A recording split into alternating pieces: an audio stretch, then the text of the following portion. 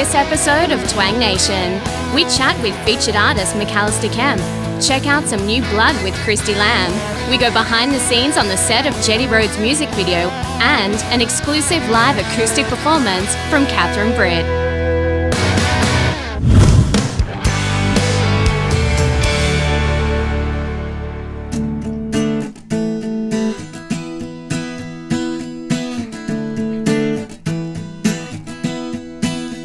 I love his eyes, I love his smile. He's tall and hot and handsome, sweet and shy. It's such a rush, it's such a shame, 'cause I tremble every time he says my name. My musical journey started when I was about 11.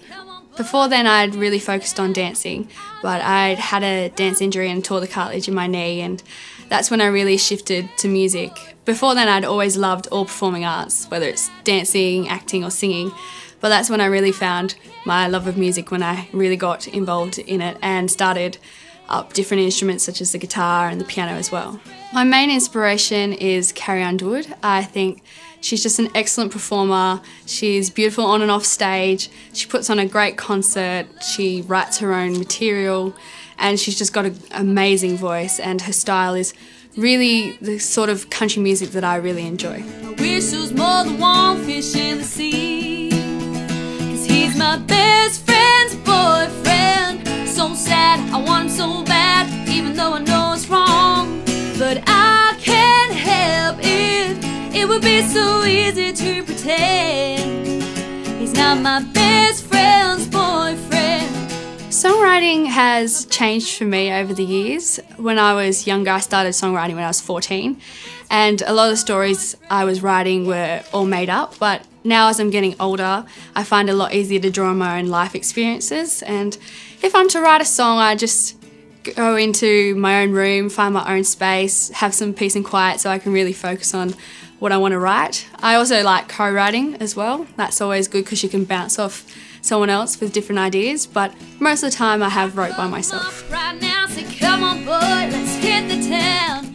I know the only problem is he's my best friend's boyfriend. So sad, I want him so bad, even though I know it's wrong. Outside of performing, I'm currently a full-time uni student. I'm studying a Bachelor of Music.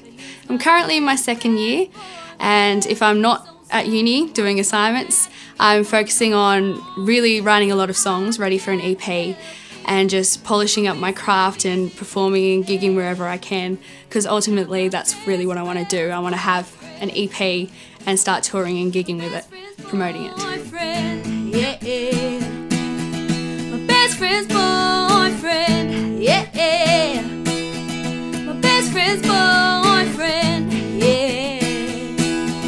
My best friend's boyfriend, yeah.